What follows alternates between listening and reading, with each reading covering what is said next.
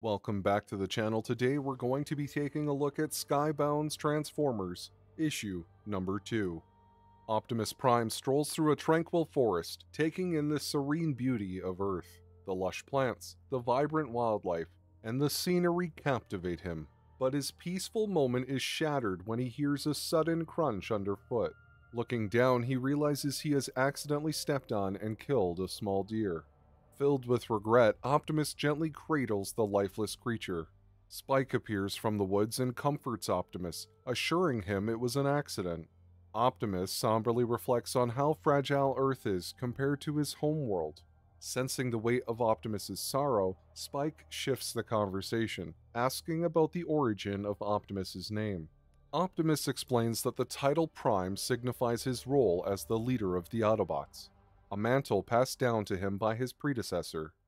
Curious, Optimus asks about Spike's name, and Spike reveals that his mother, who passed away, used to call him Spiky because his hair always stood up when he was a child.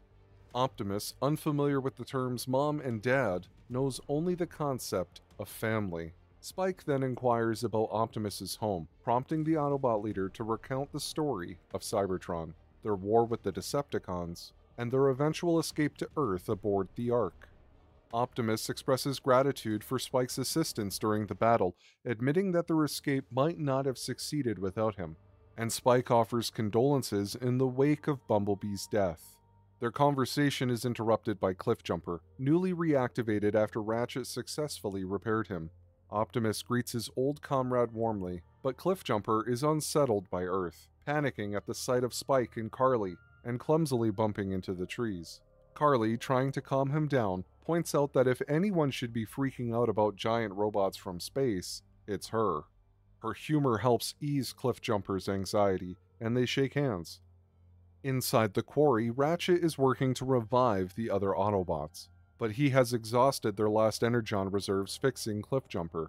Optimus considers using the Matrix of Leadership to replenish their energy, but Ratchet warns against it as the Matrix is linked to Optimus's life force, and losing him would be catastrophic. Cliffjumper grimly notes that if they're running low on energon, the Decepticons likely are too. Meanwhile, at the nearby power plant where Sparky works, a police officer is investigating the damage from Starscream's attack, skeptical of the manager's tale of a giant robot.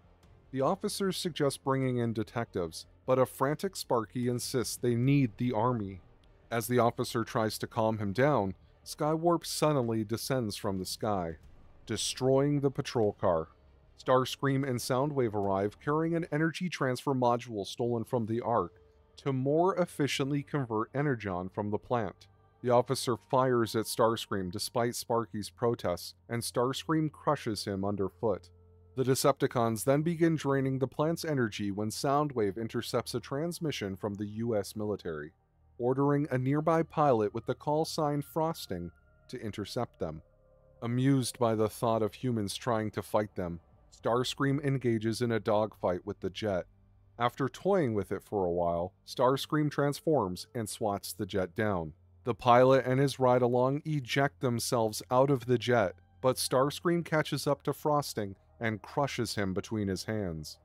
The other soldier activates a button on his parachute, turning it into a winged jetpack.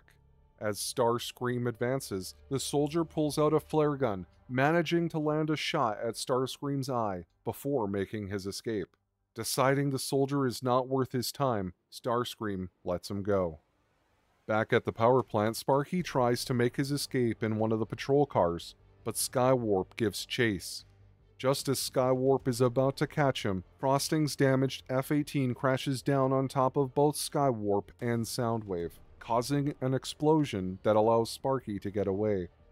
The explosion catches the attention of the Autobots, and Spike and Carly quickly realize that the power plant is under attack. Feeling responsible for bringing the Decepticons' war to Earth, Optimus decides to confront them, despite Ratchet's concerns about their dwindling energon reserves. Optimus instructs Cliffjumper to stay behind with Ratchet to protect their still recovering comrades, and Spike insists on coming along to help his father, and though reluctant, Optimus agrees. Carly, worried for Spike, tries to convince him to come home with her, but Spike is determined to help. Carly makes a hard decision and decides to head back home on her own. As Carly drives back toward town, Laserbeak spots her and recognizes the image of Optimus Prime that she had drawn on her van earlier. When Carly arrives home, she finds Sparky there, dressed in his old army fatigues and armed with several guns. Concerned, asks where her father is, and Sparky, with a heavy heart, tells her that Davy is dead. Now, this has to be one of the best first few issues of a Transformers comic I've read in a long time. Most comics have a habit of starting off strong and kind of dwindling as the series goes on. And as this is an ongoing series, I really hope it doesn't fall into that rhythm and continues to give us great storytelling. I really like that they're building relationships between the humans and the Autobots so early, and allowing us an inside look into Spike and Optimus's friendship. The first couple opening panels where they are sharing personal stories about their past and the history of their names, it'll be interesting to see how this friendship continues to develop in a way that is mutually beneficial as the war rages on Earth. I mean, Spike's pretty small and mushy, so it's not like he can really offer much at this point. I just hope that they don't suit him up in an Iron Man suit from Wish like they used for Noah in Rise of the Beasts. And I gotta say, as someone who's been a fan of Transformers for a really long time, and especially G1 Starscream, I love the way that they're handling his character. I almost consider it a personal win that at the moment he's the leader of the Decepticons, because deep down I've always wanted that to happen. But I also like that they're showing the reality of having these Transformers fight on Earth and the consequences for humans. It almost makes me want to start a kill count on the channel just for all the humans that Starscream has squished. But let me know in the comments if you guys enjoyed this issue. Don't forget to like this video and sub to the channel for more. And stay tuned for my breakdown and review of Transformers issue number 3. I'll see you guys next time.